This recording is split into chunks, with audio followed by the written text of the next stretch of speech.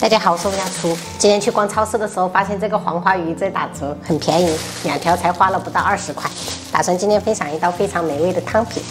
肚子里面这些血块跟黑膜一定要给它清洗干净，不然会比较腥。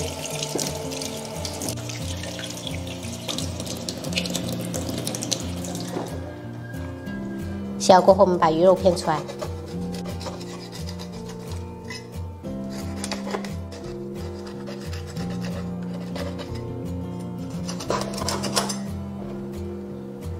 鱼骨这些我们斩成小段备用。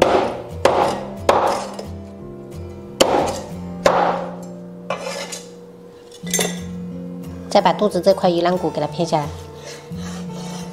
如果朋友们买不到这种黄花鱼的话，也可以用那种刺比较少的。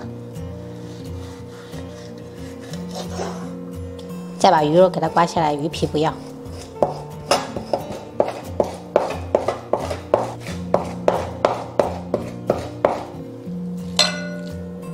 碗中加入葱段、姜丝，加入一点点清水抓捏出葱姜汁。把葱姜汁加入到鱼肉里面，加入小半勺盐，适量的白胡椒粉，打入半个蛋清。先朝一个方向给它搅上劲儿。朋友们，为了增加口感，我还会加一点这种肥膘肉丁儿，然后再来一点点生粉，不需要太多，继续搅匀。 如果不喜欢吃肥肉的朋友，就不用加这个肥膘肉。如果搅累了，也可以这样摔打的方式。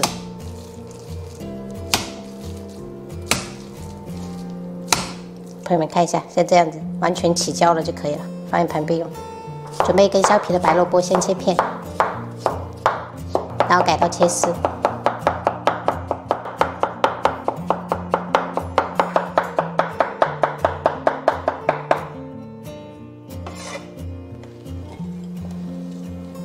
先开火，把这个锅烧热，热锅倒冷油，油热过后下入鱼头、鱼骨椒。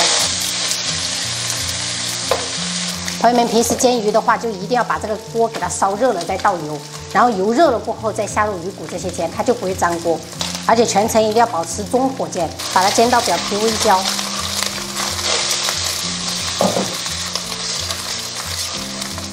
朋友们看一下，煎至这种表面都焦黄了，把它拨一边。 下入葱段跟姜片，腾入全料酒去腥，然后一直倒入开水，然后盖上盖子，先中火给它煮个5分钟，让这个汤变得奶白。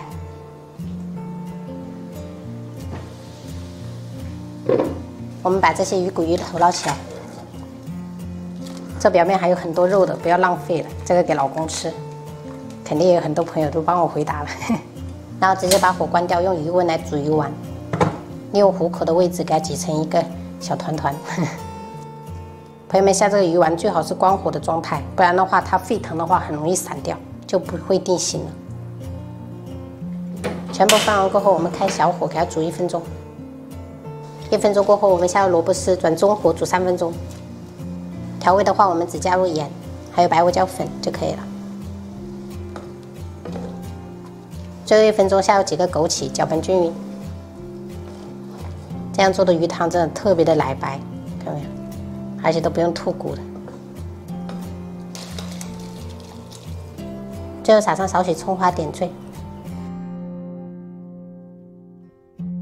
今天中午把冰箱的一些边角料给炒了，这个是香菇炒腊肉，里面有加了2种香菇，还有豆腐把，还剩下了一些那个菜心梗，所以跟花菜一起炒了。 萝卜鱼汤，让你拿鱼骨留着干啥子？要吃啊。那你干嘛还不吃啊？等下凉了很腥呢。味道有点淡。我就说先调味道再给你，你说不用不用。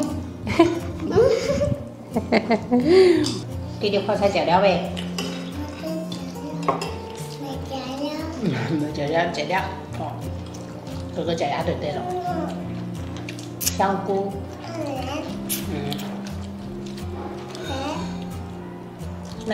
那个是鱼骨，宝贝儿。鱼骨不能吃，太多吃了。头也要吃是吗？鱼骨不能吃哈，白色香菇再给你些。加料味。我挖了一个大洞。大洞。弟弟也吃了一个大洞。越大的。萝卜。妈妈。哎。